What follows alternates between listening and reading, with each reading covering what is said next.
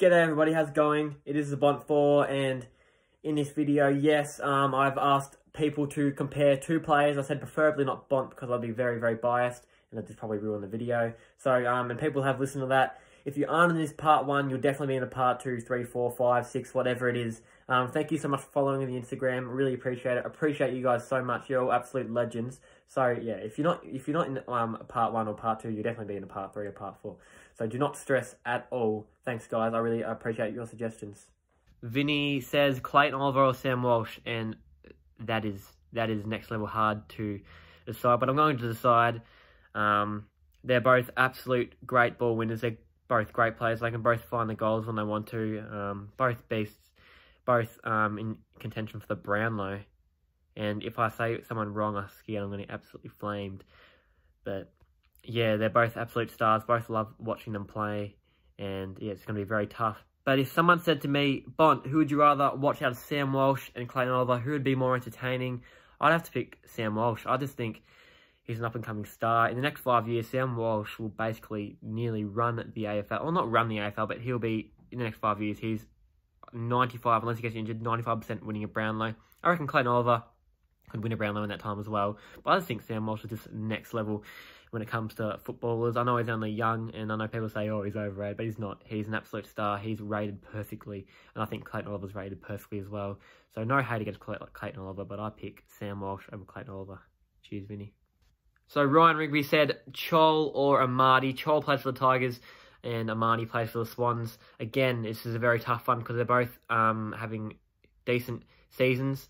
Amadi has been really good for Sydney in his short time. He's only played a couple games, 7 games, something. Chol's been at Richmond for a while now, and he had a really, really impressive game against the Lions, Chol did, and he's just a great mark. So, sorry, Amadi, I think you'll be an absolute star in the future, but I reckon I'm going to have to pick Chol over Amadi. I reckon Chol is a great player. So is Amadi, though, so this is nothing against anyone. It's just what my thoughts are, but I think Chol is a better player than Amadi. Nick Perry has given me a extremely hard one again. This is really hard. These have been really good so far, guys. So he's given me DeGoey or Jake Stringer. Both of these men have had outstanding 2021 seasons. DeGoey in the midfield is killing it. Jake Stringer up forward for the Bombers is killing it. He's kicking 4 a game. He's looking deadly, and so is DeGoey. DeGoey's just improved out of sight. I reckon Bucks played him in the wrong position, and in the midfield, DeGoey is deadly. So this is tough. Like, I don't really know who to choose. But if I had to go for the X Factor and someone I'd rather in my team, it's a tiny, tiny bit biased because I was a Dogs. I mean, I am a Dogs fan and he did play for the Dogs. So I'm going to have to pick Jakey by that much. Jordan DeGoey is an absolute star this year, and he's proving everybody wrong. That is, everybody's calling him overrated. I think he's perfectly rated and playing some great footy. But I think Jake Stringer just takes a chocolate for the X Factor. All right, Will Layla has given me a very difficult one as well. It is Darcy Moore or Harris Andrews. Oh shit, these have been extremely tough. So Harris Andrews or Darcy Moore. Darcy Moore's been out with injury for a little bit now. Harris Andrews is a great defender. I don't know really. I'd love them both on my side. Oh shit. Oh, it's tough. It's really tough. It's really, really tough. But I'm going to have to pick Darcy Moore. I love them both. I'm just going to have to pick Darcy Moore. I don't know why. I just like him as a player better than Harris Andrews.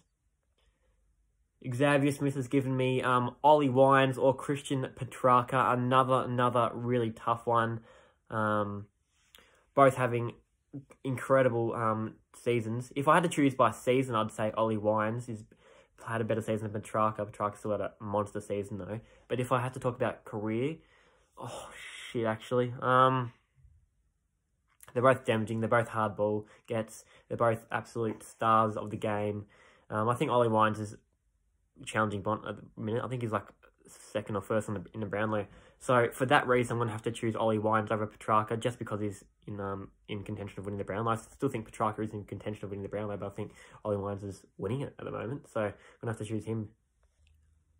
All right, Nicola Artis has given me another tough one. It is between the double-time Brownlow medalist Nat Five and Paddy Dangerfield. He's also a Brownlow medalist. Both haven't got premierships yet, but that doesn't mean anything, really. Both star players, both love watching them play. But if I had to choose one, I'd probably pick Paddy Dangerfield. I just think he's a more damaging player. Both inaccurate in front of goals, I reckon. That's their downfall. They're both very hard players, though. I both, like I said, love watching them play, but I'm going to have to pick Paddy Dangerfield.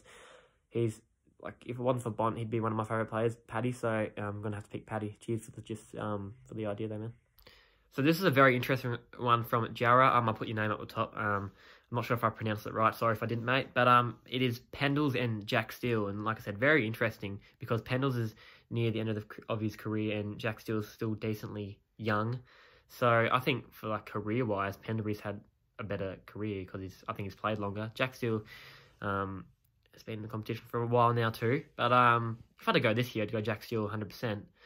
Pendles is still a all-round classy player, but if I had to go for career-wise, I'd go Pendlebury, but if I had to go for this year, I'd go Jack Steele. So I'm going to have to go Pendlebury, only because he's played longer and had a better career, I reckon, than Jack Steele. That's the only reason I'm going Pendlebury, but yeah, this year, Jack Steele for sure. So it's a bit of both for that one.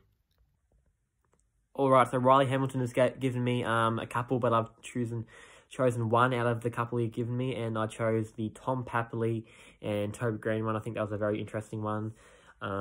Both amazing players. Both not my favourite players. I both think they're like not flogs, but like it's just not my favourite players. But if I had to choose one for the X Factor, I reckon I'd go Toby Green just because I just think he's a great player, even though he's not my favourite person. I still think he's a great player. Tom Papley's a great player as well, but I reckon Toby Green would take the cake for that one. Archie has given me a tough one. It is between Sam Walsh again and Darcy Parish. Both incredible ball winners. Parish has won 3 awards this year from the Anzac Day, the Indigenous round, I think it was, and when he played against Geelong, he got a medal or something. I don't know what that was, but he's got 3 awards this year. Sam Walsh has been incredible, and I think Sam Walsh is a more damaging player than Darcy Parish. So, Sam Walsh it is. Darcy Parish, I still love you. But Sam Walsh, I think, just takes the cake. Alright, so Lockie's given me one. It is Libba or Touk Miller. People might be thinking he's definitely going to pick Libba. But I'm not. I'm going to pick Touk Miller over Libba. The only reason is because I think Touk Miller has had an underrated season. He's an underrated player. So is Libba. Libba is an absolute contested ball beast. He's got the quickest hands in the game. I reckon he's very close to Touk Miller. But I think Touk Miller takes the cake in this one. I think he's just too classy and too good for Libba. But Libba, I still love you, mate. Alright, so this is the last one. I'm definitely going to be doing a part 2, guys. So do not stress at all if you're not in this video. I'll definitely do a part 2. But Ryan Baines has given me Cozzy, Pickett or Bolton. I like Cozzy Pickett better as like a player. Like I like him better as I don't know him as a person, but I like him better than Bolton. But I'm going to have to pick Bolton because I reckon he's a bit more damaging. And then Cozzy Pickett. Cozzy Pickett can sometimes have some great games and other times just be missing. I think Bolton's very consistent and he's a really high leaper. I just think he's really entertaining to watch. So I'm going to have to pick Shia Bolton over Cozzy Pickett, but I still love them. I still love Cozzy. I like the way Shia Bolton plays, though. He's a great player. Thanks, mate. Like I said, though, guys, I'll definitely be doing a part 2, so do not stress if you're not in the video. I'll include you in part 2, and yeah, cheers, guys.